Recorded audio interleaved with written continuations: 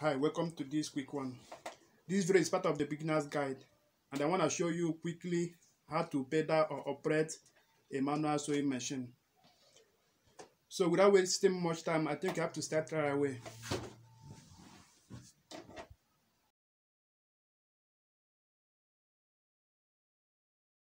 Yeah, this is the same old manual butterfly sewing machine I've used in most of my videos. The goal here is to get you started with operating or pedaling a manual sewing machine.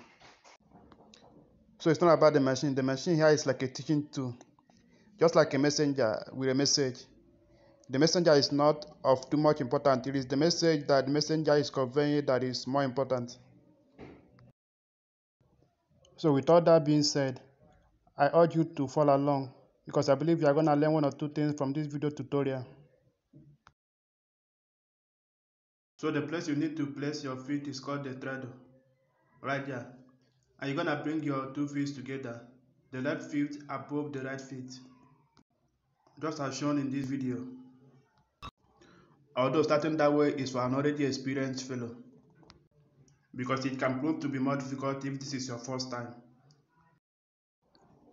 So if this is your first time, I will implore you, instead of putting your feet this way, you can rather do it this way, bringing them together in the same line. It will be more easier for you as a starter. So as soon as you roll the balance wheel, that's the head of the machine, which you transfer the movement to the band wheel and to the treadle or the pedal where you're resting your feet.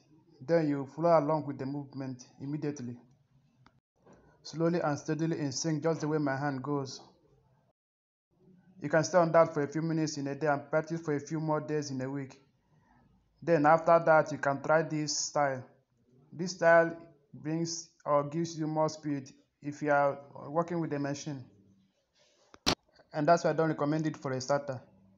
You need to start slowly first to gain experience before doing it the professional way, like us, When you're pedaling the machine, the balance wheel should be rotating your direction, as you can see. And please, when you're practicing, you need to be sure that the presser foot is raised up. I mean this place, you need to raise it up so that the teeth or the feed dog will not be pressing against the presser foot, which is not good because there's no fabrics or materials in the machine. And we're only practicing here, not sewing.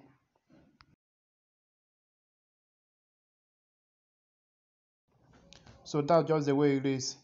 You know what they say, practice makes improvement. This is not a day journey. It may not even be a week journey, so you need to stay on it. Consistency is the key right here. That's why it's important that you need to be practicing, because what you leave at times leaves you. Alright friends, this is how far we can go in this video.